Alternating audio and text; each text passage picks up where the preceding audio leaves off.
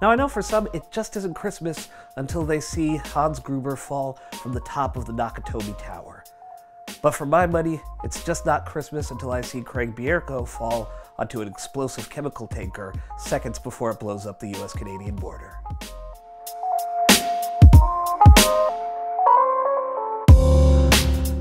Christmas time is finally here, and I know that there are a lot of folks that probably have a few films that they like to watch around this time. Stuff like Miracle on 34th Street, It's a Wonderful Life, A Christmas Story. But if you're an action movie fan, you've probably got movies like Die Hard and Lethal Weapon in your playlist as well.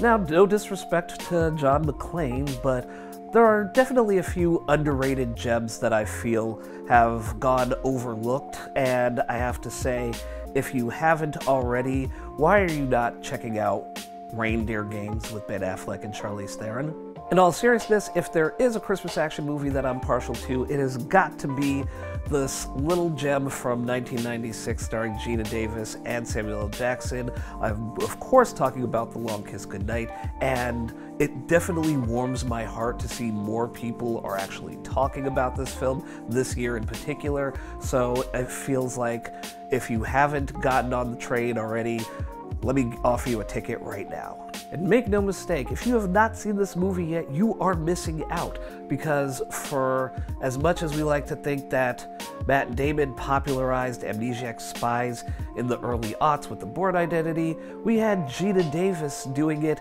and arguably being cooler about it in The Long Kiss Goodnight a whole 6 years earlier. Yes, and I know that there was an adaptation of The Bourne Identity in the 1980s, but don't nobody remember that shit. And The Long Kiss Goodnight would prove so influential that a young female rapper would adopt the name of Geena Davis's character as her own for her professional career as Charlie Baltimore. So take that, Richard Chamberlain.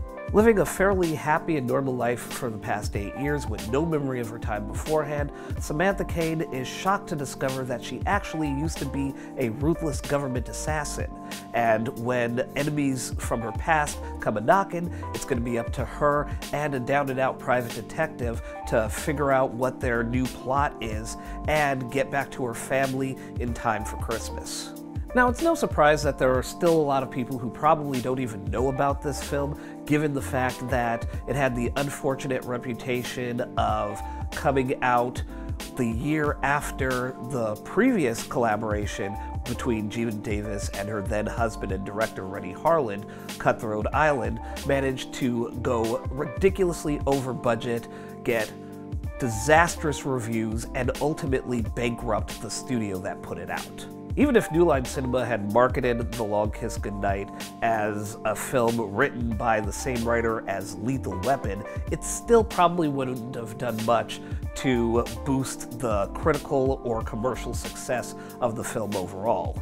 But the film has definitely developed a cult following over the past 25 years, and it's just great to see more people discovering it because it is just a fun, gritty, action-packed spy thriller that's very funny, doesn't take itself seriously, even though there's a lot of it that they're playing straight. Now, a lot of this is due to the chemistry between Geena Davis and Samuel L. Jackson, but I swear to God, Geena Davis is just taking this role and running with it. You see that change between her as Samantha Cain and her as Charlie Baltimore, and it is like night and day. Now, Geena Davis had always been like sexy tall glass of water, but you rarely saw her in roles where she's really leaning into the sexiness. And here you have her playing Charlie Baltimore, and it is just absolutely amazing because once she gets her full memory back and that whole personality changes, you just see this whole different character. She's busting caps and fools left and right, and you just think to yourself, oh my God, I'm kind of terrified, but also a little bit aroused. And I will say this, as far as her taking on Shane Black's dialogue, you kind of get the sense that she is doing it better than most men in films written or directed by Shane Black. So you definitely kind of have to give her credit for that, because personally I think this is one of her best roles. Granted, One of my favorite exchanges of dialogue in The Long Kiss Goodnight would probably be Think Peace to Death by a handful of feminist online media publications. Good evening, pretty lady. How about some company? No thanks, I'm saving myself till I get raped. Then we also have Samuel L. Jackson, who at this point had already completed a hat trick of being paired in films with white people in crazy situations, with this, The Long Kiss Goodnight, being preceded by his turn in Die Hard with a Vengeance in 1995, Pulp Fiction in 94, and the lesser talked about Amos and Andrew with Nicolas Cage in 1993. But best believe there is nothing more hilarious than his introduction in The Long Kiss Goodnight as Mitch Hennessy, a private detective who is pretending to be a police officer to extort money from a John who he has caught with his partner, played by a pre-Providence Melina Katakarides. It's no wonder Samuel L. Jackson actually cites this as one of, if not his favorite role that he's done as an actor, and props to the test screening audience for this film, because if not for them, we would have seen a version of The Long Kiss Goodnight where Mitch Hennessy dies at the end.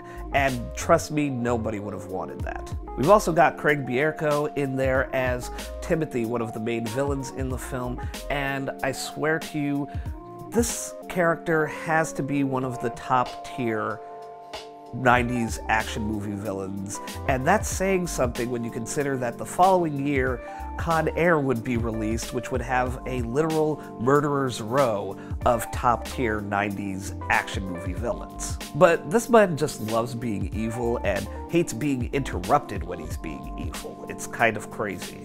And of course, this is Craig Bierko in the 90s we're talking about. This is a very pretty man, and you're just kind of looking at him and you almost don't fault him for being so despicable. You know, like, you look into those eyes, you see that smile, and you're just thinking to yourself, damn, you are really evil, but you're also really charming. I'm forgetting my words, and what were we even talking about again?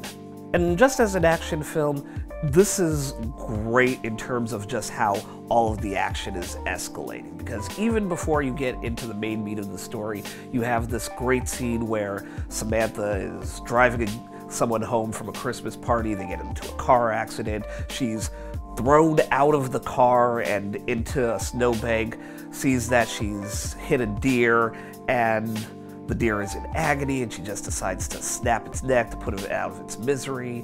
You have her, you know, chopping up vegetables with her daughter and husband in the kitchen, and she thinks to herself, maybe I was a chef, because she's got killer knife skills.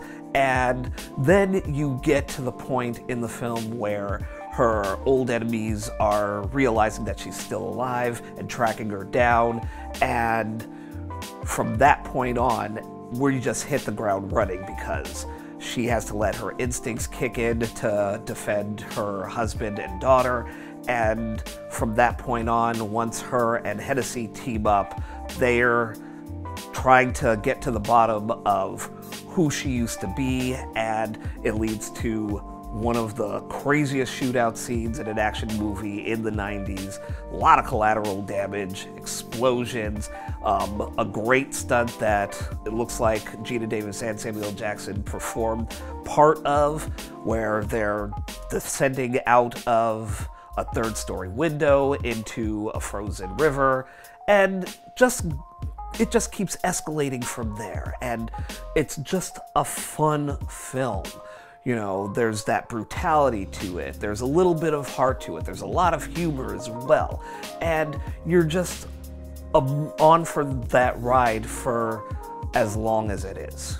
Bottom line, if you're looking for a new film to add to your Christmas movie viewing playlist, I can't think of a better one than The Long Kiss Goodnight. Like, if you like spy thrillers, if you like action movies, if you like comedy in your action movies, I think this is something that's checking all of those boxes. You've got great performances, you've got some fun stunts in there, you've got that brutality with the violence, and All of it is wrapped up with a nice Christmas bow.